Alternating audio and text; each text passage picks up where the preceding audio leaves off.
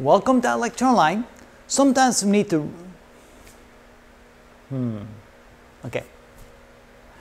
Welcome to our lecture online.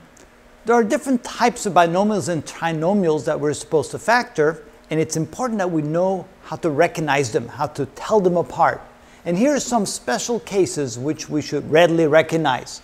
The first one is what we call the difference of squares. Now here we have only two terms, x squared minus 9, and at first it may not be apparent that is indeed the difference of squares. It is the difference of something, the difference of x squared and 9, but you know what? You can rewrite the 9 as 3 squared, so we can write this binomial as x squared minus 3 squared. Now we have written the difference of squares. So first of all, it may not look like it, but on further inspection, we may be able to write it as the difference of squares. Next, when you factor the difference of squares, the answer is very easily. This is equal to x plus 3 times x minus 3. Notice we have x times x, and we have 3 times 3. The sign, however, can only be negative here if we have a plus and a minus there, which also causes the middle term to disappear.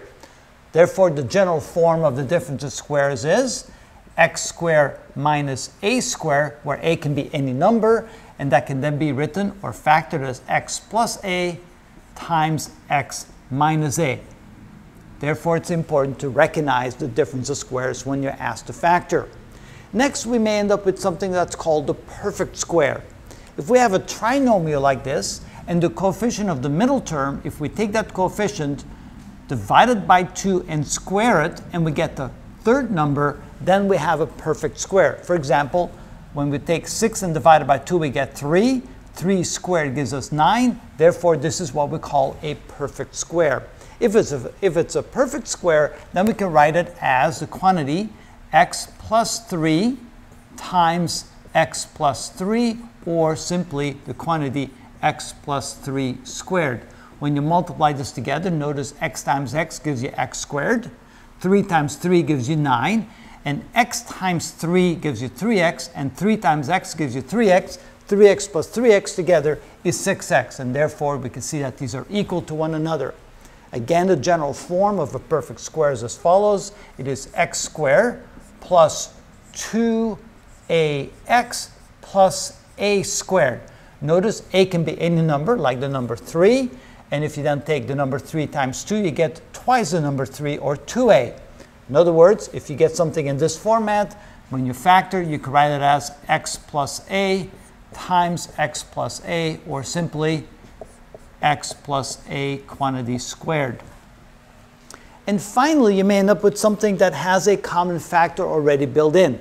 Again, here you have a trinomial, but notice that each term has an x in it that you can factor out. When you do that, you can write it as x times x squared plus 6x plus 9. Oop, that's not a good looking 9. There we go.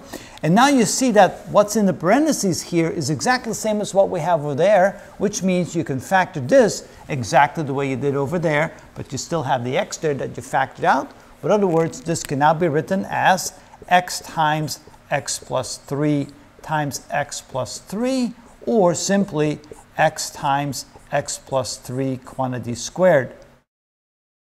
Means you have to be able to recognize these forms before you try to factor them, because there are very special factoring techniques associated with each one of them. Again, the difference of squares can be factored like this. The perfect square can be factored like this. And finally, if you have something that already has a factor in it, a common factor as we call it, you should factor out a common factor first before you try to factor the rest. And that's how it's done.